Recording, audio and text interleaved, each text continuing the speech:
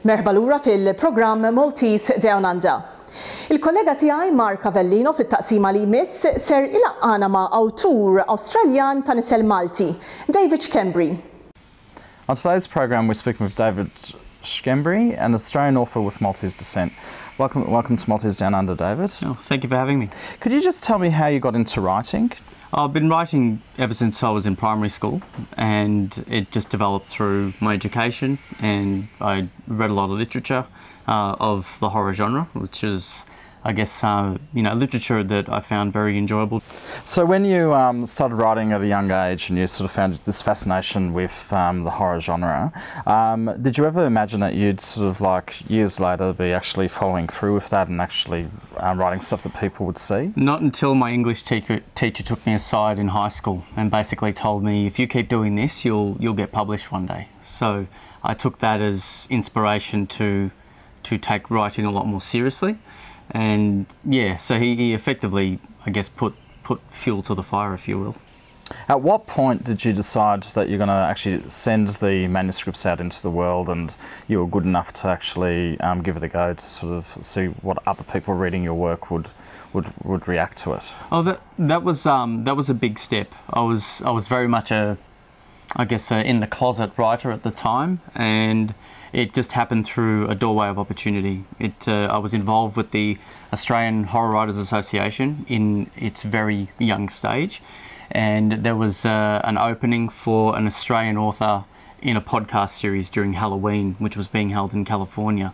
And I was approached, and they basically said, "We know you write, so can you get in touch with this editor and send one of your stories in?" This was a very big outing, so it was either make or break, really. If I'd have sent it to her and she said, "Look, this is rubbish," that basically probably would have ended what I was going to do. But fortunately, she was very impressed with what she read, and it all started from there. Basically, I got good exposure through the podcast program, and got my name out there, got a few inquiries, and that's when I decided to start writing literature to send out to other markets. So how many years would you consider yourself to be writing in a professional sense?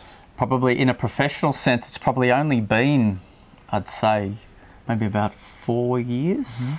Actually sending stories out to bigger markets that, the larger markets obviously have a very strict set of guidelines, and they have an enormous submission pool, so your name is getting basically picked out of hundreds and hundreds and hundreds. So those are the markets that I send to now.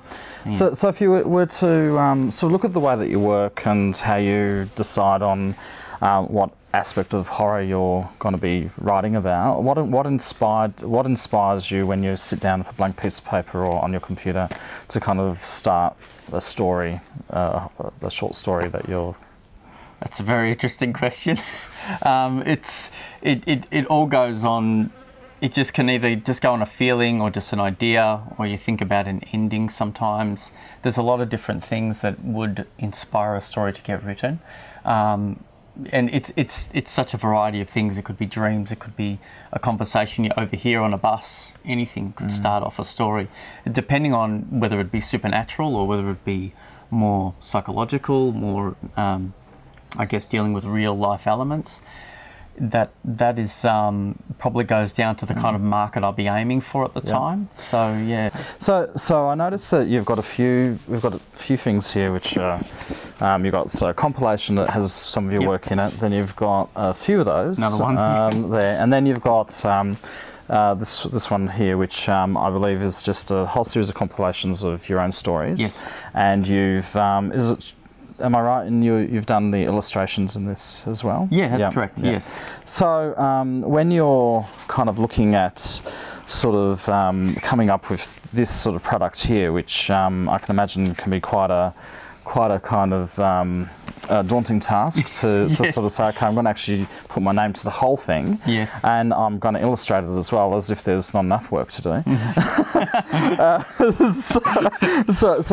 How did that process? How long did that take? To sort of match the images to the words, and that kind of... That can, it sometimes I'd hit an illustration straight away, and so if I have a particular story I'd like to visualize, sometimes the illustrations come sort of instantly, but there are other stories that I feel around for what is the best image of the story to represent in an illustration that doesn't give away the plot or is not a spoiler. So some take about 3 or 4 designs to actually get the idea.